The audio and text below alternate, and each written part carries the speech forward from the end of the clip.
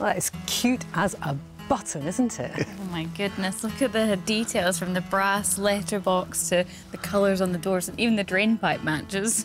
It's almost like a child's drawing of a kind of perfect imaginary home, isn't it?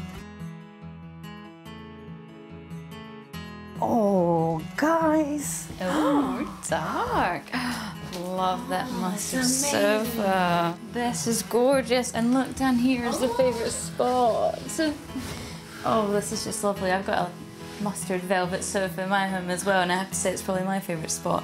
Yeah, even though the walls are so dark, I feel like it's been warmed up by this beautiful sofa and that pop of colour behind us. But also you're getting hints from like the lighter wood floors, and the mirror kind of bounces the light around so it never feels like it's dark or dingy. Yeah, I think the dark colour does make the room feel bigger, even though there's quite a lot of things in quite a small room. I wasn't actually expecting to get another window. I thought that was going to be the only one. So that's definitely making it brighter. But this thing of it sitting right at your front door, isn't that brilliant? And you get so accustomed to like having a hall, you think, someone's coming home, they're just literally walking straight in. That's brilliant. But because it's opening off the garden, on a nice day, you just leave that door open and just be completely connected between the inside and the outside. Oh, cosy little bedroom. Oh, wonderful colours. Look at the colour of that headboard. Yeah, they've got some good small home tricks going on here with the floating shelf and the floating bedside table. It means that you're getting storage, but you can see the floor going all the way to the wall. It just helps to enhance the sense of space. it's a lovely, generous kitchen. It's just really simple. Just wrap the units around and you've actually got a perfectly comfortable, happily working kitchen. It's brilliant.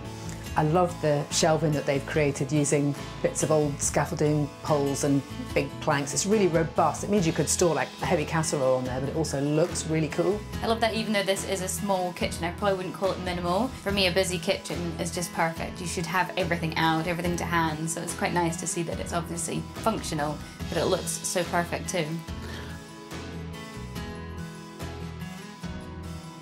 Oh, look at this. Oh, I've got tile envy. Lovely tiles. Okay, you can probably fit in here, look. Next to the plants, with all the greenery. So tempting to treat behind you. They've got excellent taste in tiles everywhere in this home, but especially in here. I love these sort of floral mosaics and of course the pink. And then you've got the greenery to sort of brighten it up. It feels very fresh. Well, what I like about this home is they seem to arrange everything around the greenery. It's like, start, we'll get the plants in and then we'll figure everything else around about it.